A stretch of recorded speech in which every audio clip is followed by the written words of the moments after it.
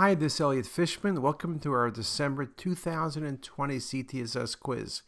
It seems like only yesterday we were doing the January 2020 CTisus quiz.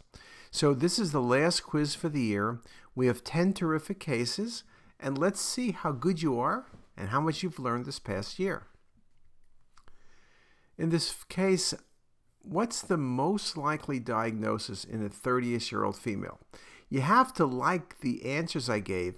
They're all kind of eponyms. Peanut, MCN, SPEN, and PADC. Oh yes, PADC is pancreatic adenocarcinoma, just in case you didn't know what a PADC was. Well, what we see here is a mass in the tail of the pancreas.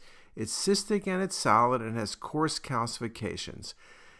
The fact is, it's not very vascular and it could be a neuroendocrine tumor.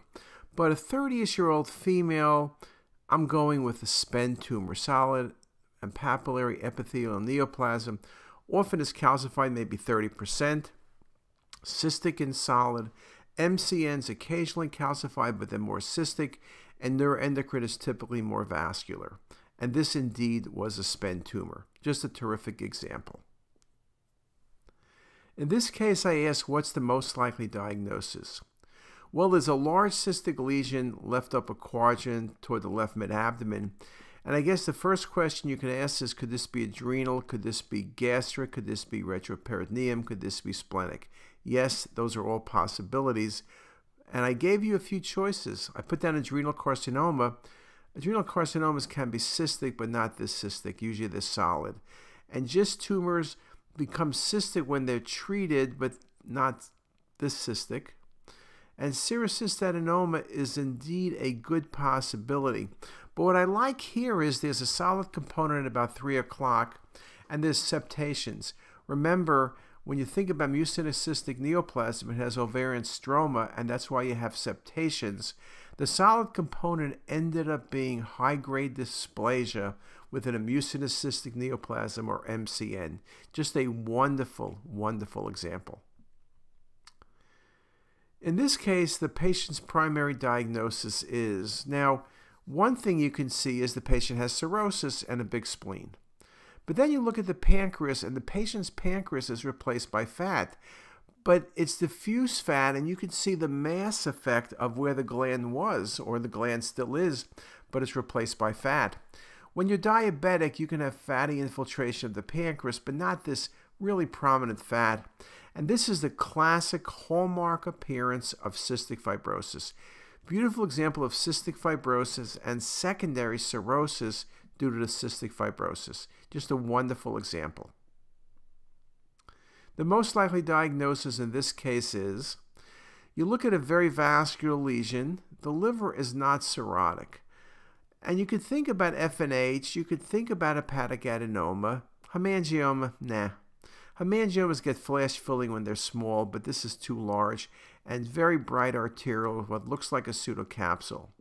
You look at the venous phase, the lesion washes out, but you see the mass boundaries, and you see some solid and cystic components. Again, not a hemangioma, and really not good for an FNH because they're more homogeneous. I think you're stuck here between hepatic adenoma and hepatoma. The capsule, to me, is more hepatoma, and indeed this was a hepatoma. I will say, or at least I'll mumble when I say, that hepatic adenoma is a possibility, but hepatic adenoma is considered a premalignant condition and will be resected either way. So this indeed was a hepatoma. This patient has hematuria, and I'm asking what's the best diagnosis. You see at first what looks like a very vascular process in the upper pole of the right kidney. And then you realize that's what it is because you can see it on the venous phase, but it washes out. It's not a stone, it's not a tumor, and it's not neovascularity. Now, it'd be great to have other images. So it's not a renal cell, and it's obviously not a stone because it changes density. It's not a transitional cell, but this is a classic appearance of an AV fistula. AV fistulas can be due to trauma, can be due to prior procedures, can be congenital, can cause hematuria and simulate a tumor. Just a very, very nice example. In this case, I say, what's the differential diagnosis and what does it include except for? Well, here you see a large cystic and solid mass, and you're trying to figure out where is it. Is it coming from the pancreas? Is it coming from the duodenum, the retroperitoneum? Is it the mesentery? Where exactly is this thing and what is it? It's large, it's not obstructing, but it's displacing. So when you look at it, a GIST tumor is a possibility. Duodenal GIST can be very large. Lymphoma, I don't really like it, but lymphomas can be solid masses, but usually it's multiple masses, multiple nodes, but I guess it's a possibility. This, in fact, was a desmoid tumor. That would be a good possibility. A lymphangioma would be another thought, but a desmoid tumor is a good solid mass. What this is not is a liposarcoma. Yes, you'll say some liposarcomas have minimal fat or no fat. This has no fat.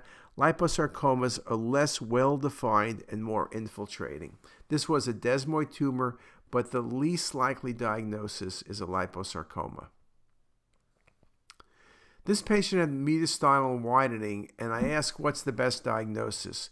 Well, you see a mass in the AP window on the axial images that's vascular, and you see it very nicely filling in the AP window on the cinematic rendering. What are vascular masses? Well, it could be METS. Metastatic renal cell carcinoma can give you vascular nodes. You could have Castleman's disease that gives you vascular nodes. It's not an aortic aneurysm. Melanoma, the nodes usually aren't that vascular in the mediastinum. This is not a location for thymoma, but you can consider a thymus or thymoma in any mediastinal mass, or at least consider it. Maybe it grows there. But this is a great location for a paraganglioma. It's an uncommon mass, but vascular wherever they are, in the peripancreatic region, in the adrenal bed, at the organ of Zuckerkandl. Beautiful example of a paraganglioma in the AP window. Classic chest location. In this case, I asked the question, what's the least likely diagnosis? Now we see a cystic lesion that's off the tail of the pancreas. Well, serous cystadenoma, it could be. It could also be a MCN. It could be a IPMN. But you also need to consider lesions that are exophytic to pancreas, lymphoepithelial cyst. That's a great possibility. Now, I asked what's the least likely diagnosis. I have neuroendocrine tumors here. Neuroendocrine tumors are typically vascular. They can be cystic, but when they're cystic, the rim is vascular. Here, there's nothing vascular. This, in fact, was a lymphoepithelial cyst, but it could have been an MCN, and it could have been a SPEN tumor. Sometimes SPEN tumors are all cystic and have no solid component. But the least likely diagnosis was a neuroendocrine tumor. In this case, what's the best diagnosis? You look at the heart, on the non-contrast scans, there's some funny calcifications.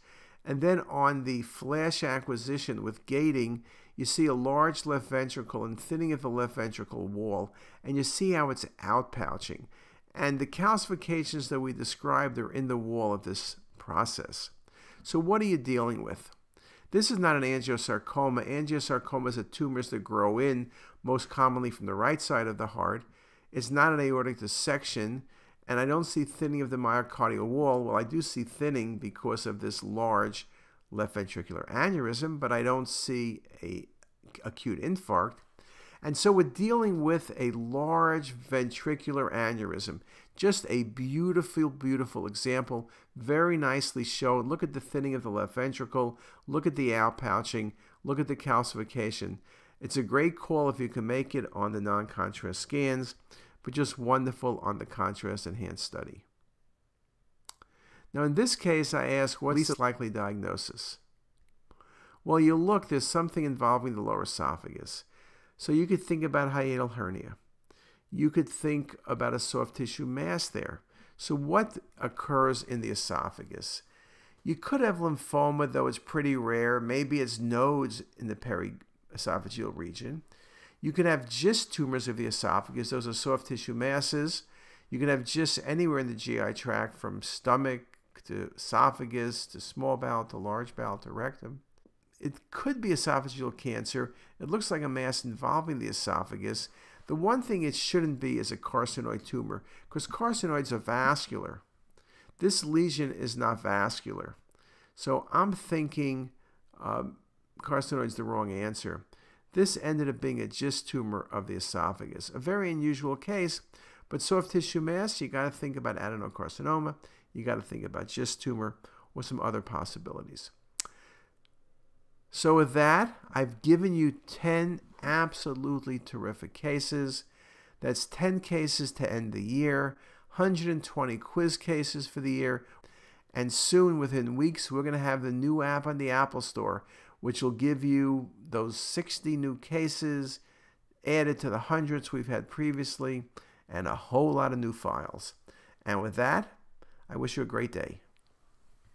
If you liked what you heard here today, please make sure to hit that subscribe button and visit our website CTisus.com for lectures, quizzes, pearls, and more. Also, be sure to check out our apps that are available for free on the Apple Store. All links are in the description box below.